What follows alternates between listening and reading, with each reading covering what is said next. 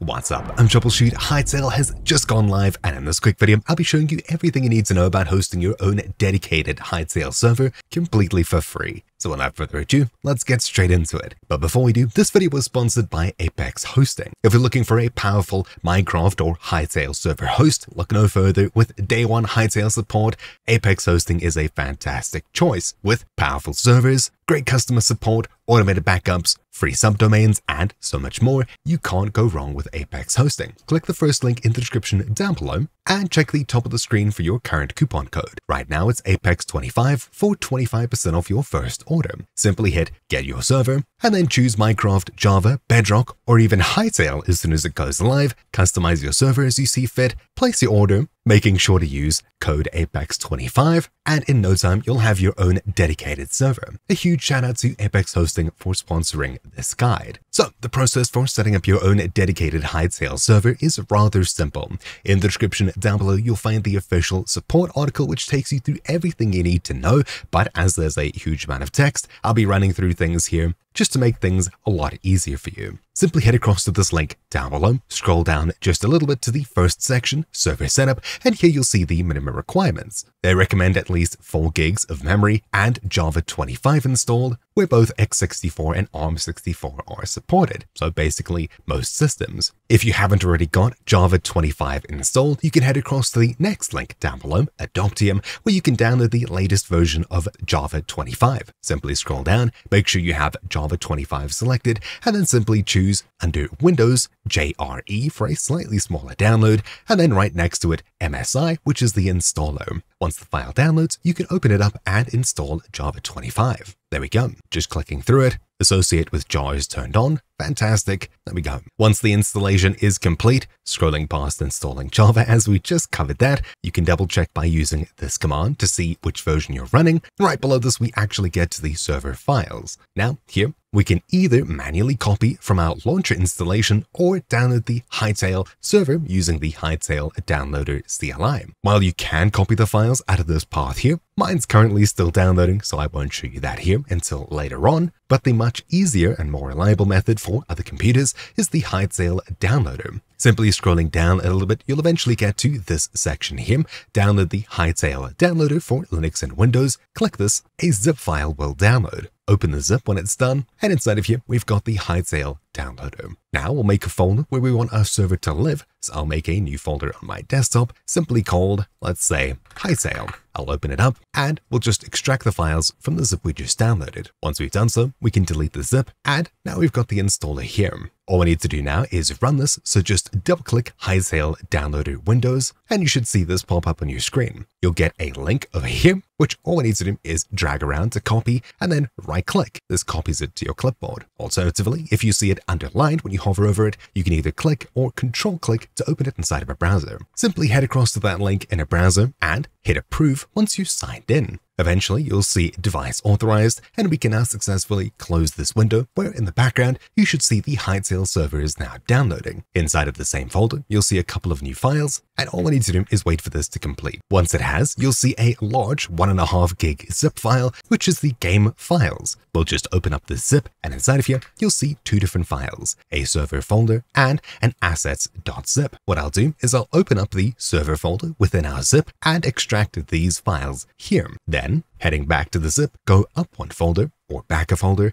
and you'll see assets.zip. Drag and drop this to the same folder here, so everything's next to each other. While the downloader tool is useful, if you've already got the game installed, you can head across to this path listed here. Now that it's finished downloading, I can show you. Right-click, copy, hold Start or the Windows key and press R to open up the Run dialog. Paste that path in here and hit Enter. When you do, this folder will open up. You'll see a client folder, a server folder, an assets zip, and of course these 2 files are the ones that we actually need. These are the ones that download in the zip when you use the server downloader. Instead, if you want to use this method, you can open up the server folder and copy these files out, then also copy the assets zip. Later on though, you can point to the specific location of assets.zip, and you don't need to have a second copy of this on your PC. Instead, you can use this path up here to point to it later on. Just keep that in mind for now. Then we'll need to create create a server starter.bat file, so simply right-click anywhere in a blank space, choose New and Text Document. Then we'll be selecting everything including .text and we'll call it either run.bat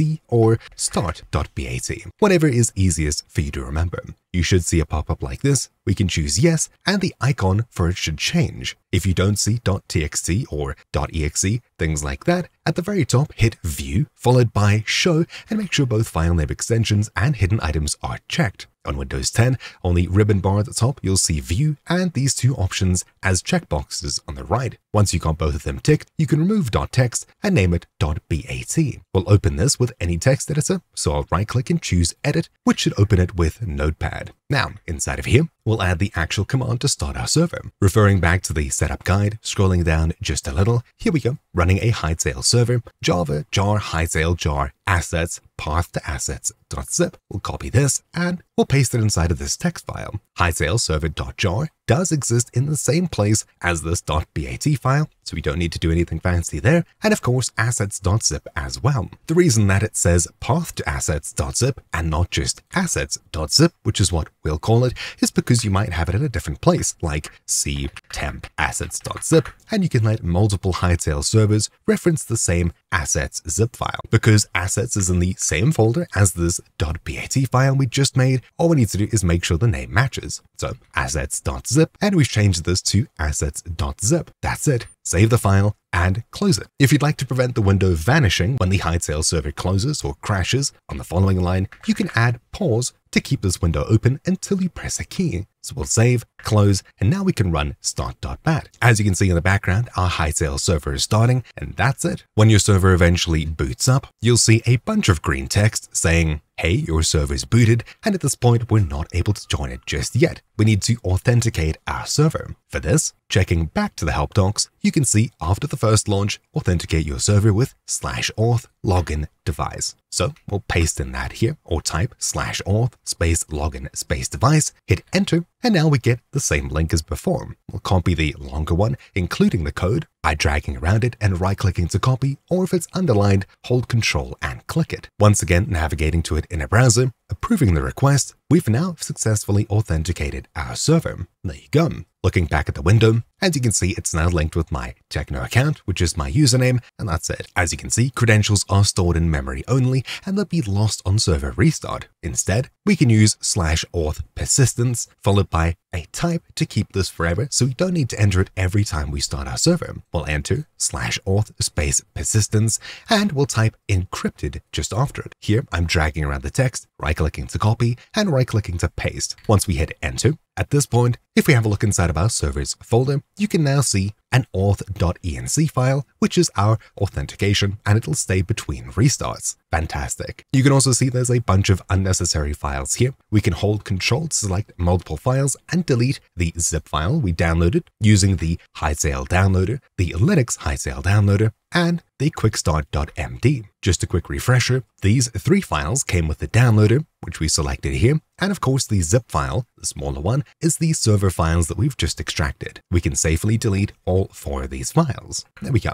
Now, with a slightly cleaner looking folder, we can actually get to finishing up. So, having a look back at the manual, scrolling down further, we can check arguments for the launcher, for which we can run this command to see a bunch of help info, including accepting early plugins, which is going to allow us to load early plugins, which could cause instability, allow OP, obviously, so you can OP yourself, assets we've already covered, auth mode, authenticated or offline, same as Minecraft, I would assume, bind if you want to bind it to a specific IP, backup to enable automatic backups, which is an important one, backup directory, and backup frequency. If you'd like to enable backups, I'd recommend copying --backup, and inside of your start.bat file, we'll open this up once more with Notepad, so right-click Edit, and inside of here, right after Assets, we'll add a space, and we'll enter --backup to enable backups. Then, we'll set a backup directory as such, followed by a folder path. I'll make a new folder inside of our server folder here, simply titled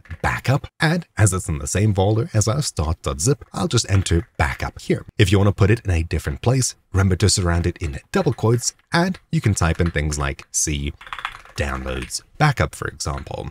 as the folder's in the same directory as the start.bat, I've just titled it backup. Finally, backup frequency, according to the docs, is the backup interval in minutes. The default is 30, and we don't need to add this and explicitly set it, but you can if you wish. Saving this file and closing it, the next time we start up our server, automated backups should be live. Scrolling down further, port, the default port is 5520, and we've got some info on firewalls and network configurations. Then scrolling down past this, we can have a look at the file structure. So we've got a logs folder for logs, mods for mods, universe, which contains the world and player save data, bans.json, as well as a whitelist.json, which contain whitelisted or banned players, which are just simple text files you can open with Notepad and edit, config.json, which allows us to customize our server. So if we right-click config.json and open it with Notepad, you'll be able to customize some things in here like your server's name, which I'll call troubleshoots server. We can set a message of the day, so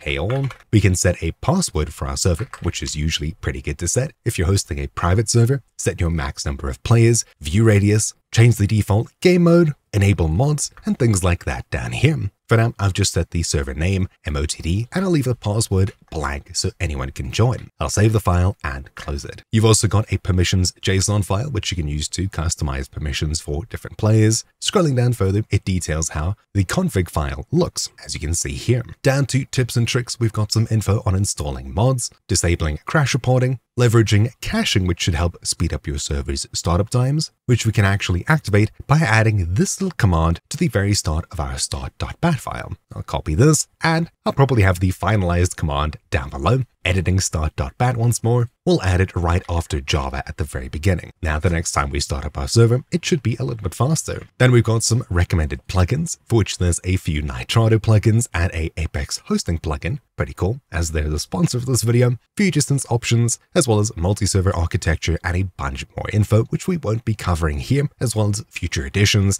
and what they're planning. The only thing that we really need to worry about at this point is our server running, which, assuming you double-click start.bat, your server is working. We can actually go ahead and join it. So if we tab across into the Hytale launcher, click play, Hypixel starts up, and now we can head across to servers, followed by add a server, and we can give the address either localhost as such. Let's make that window a bit bigger, or 127.0.0.1. When we add our server, after adding a name, there we go, you should see our server is live and we're able to join it. So just double clicking, we're loading. And if we have a look at the terminal in the background, there's a bunch of info scrolling past. If we type something in the chat, you should see it appear on our server as well. Fantastic. If I use /op add techno, for example, you can see we're now an operator and we can use different commands in game. Pretty cool. At this point, you're able to play the game as you see fit. However, there's one major issue. You and only you are able to play on your server at this current point. There's two extra things we need to handle, which is the same as hosting a Minecraft server yourself, and that's your firewall and port forwarding. While both of them sound pretty spooky, I'll be covering everything you need to know here. So, starting off, your firewall rules. Scrolling up and back towards the firewall and network configuration section, you'll see this Windows Defender firewall command. If we simply select all of the text inside here and right-click copy it, we can actually use this command in an admin PowerShell window to allow port 5520 UDP through our Windows firewall as a Hytale server. It's a much quicker way around than hitting start, opening up your firewall and typing in things yourself. So hit start, type in PowerShell, and right-click Windows PowerShell to choose Run as Administrator. Inside of the window that pops up, simply just Control-V or right-click to paste the command we copied, and then hit Enter a few times to make sure it runs. Now, just like that, we've allowed Hytale through our Windows firewall. If we want someone sitting next to us to connect to our server, connected to the same router, they just need to know your computer's local IP address. For this, you can type in ipconfig, one word, and hit enter. This will show you all the different network adapters you have on your system. All we need to do is look for how we're connected to the internet. In my case, it's the Ethernet adapter Ethernet, and you can see IPv4 address. My PC's local IP is 192.168.1.51. Someone sitting next to me connected to the same router can use this IP address to join our server. That's cool and all, but what about friends over the internet? Well, that's where things get a little bit more confusing, but it's not that bad at all. Port forwarding. Port forwarding is the easiest way to get things working without third-party programs like Tailscale and things like that, and as long as you can figure it out once, it's basically done forever. If you've port forwarded Minecraft before, you already know exactly what to do here. what you need to do is head across to your router's administrator dashboard and log in. As every router is different in its own way, I've created a generic example router here just to show you what you're looking for. Basically, you're heading across to the security and port forwarding, application forwarding, game forwarding, something along those lines section where you can then enter an external, internal port, choose a protocol, set a local IP, and forward a port. Right now, I've got Minecraft port forwarded up here, which is great. All we'll do is we'll add Hytale in a similar fashion. From the manual, scrolling down, the default port for the game, which we can change if you're going to be running more than one server on the same network connection, is port 5520. Inside of our router's admin panel, we'll use the port 5520 and enter it both for the external and internal, in and out, or something along those lines. As I need to enter a range, so 2 numbers for each, I'll simply copy and paste the same number into both. Then Hytale only uses UDP, so I'll select UDP for the protocol type, and finally we'll finish it off with our local IP address, for which most of it is already typed in here. Referring back to our PowerShell window, command prompt window, or anything along those lines, when we use the command ipconfig and find the way we're connected to the internet, mine was Ethernet, IPv4 address, this is what our router is looking for. In my case, I just need to enter 51. So that's what I'll do here, add new, and bam, just like that, players over the internet should be able to join our Hytale server. All we need to do is Google what is my IP and share our external IP address with other players. It's that simple. Obviously, yours will look a little bit different to this and you'll need to research your particular router, but the steps are basically exactly the same. Once you've got it once, you and your friends are basically able to play forever as long as your actual server is running in the background. We can use the command /help, hitting enter once more, to bring up the commands info where we'll see a bunch of different commands we can use, from bans to authing, chunks, copy, cut, etc. The only command we really need to know from this list here for server maintenance is the stop command, which gently brings your server to a close. If we choose send a chat /stop, or we type /stop in our server terminal, we'll gently bring the server to a close with everything saved. That's it. Your server will be shut down until the next time you start up that same start or run.bat file we set up. That's that. As we did customize the start.bat file just a little, adding automated backups as well as a slightly faster startup time, these should both start working the next time we start up our server. However, there is a little bit more that we can do for optimization,